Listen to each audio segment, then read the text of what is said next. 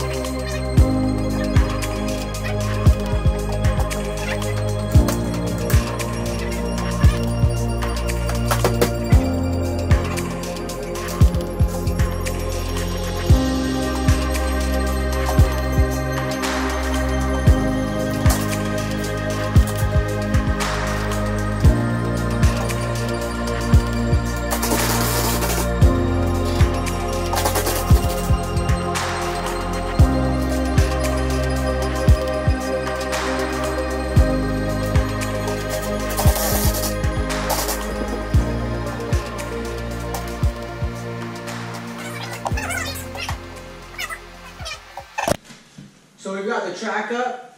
The first thing we did was put this 1x up for a spacer because most barn doors do not have a cased-in opening. It's just drywall, just pure opening where there was no door.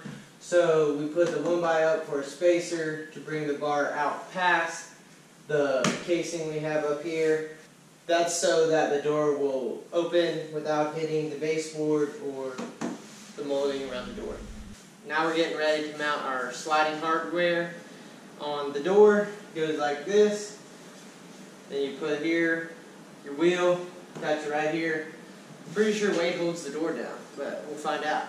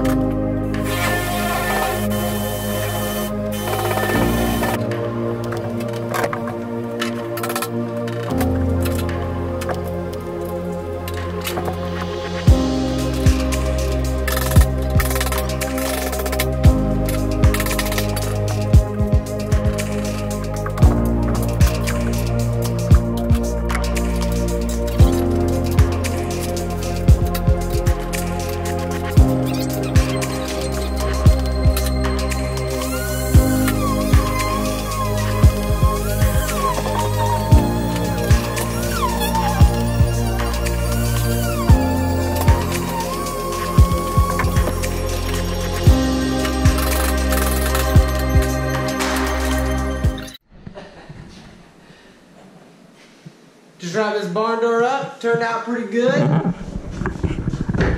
The only thing we're going to do is add some handles here so it'll be easier to open and close. Definitely an upgrade because there was no door here to this bedroom. This is the 120-year-old house and I'm trying to get it rent ready for a client of mine. And this is one more step to having this thing ready. Like I said in my last video on the 120-year-old house when I did the deadbolt, nothing in this house is level or plumb. We did make the door plumb or level so that it would close and open properly and it won't roll one way or the other. So we also put those stops up there. But it sits level. However, when you come back here, you can see it kind of goes down a little bit. That's just something you deal with when you have a 120-year-old house. But as far as the door functioning, it functions, it's open, you close it, it stays closed. So we're going to get over that, and we're going to go with functionality. Client's happy. That's the most important thing in anything. Thank you guys for watching. I do have more content on this house, getting it rent ready. If you want to see it, drop me a comment down below. But anyways, keep coming back for my content. Make sure to like, subscribe, leave a comment below.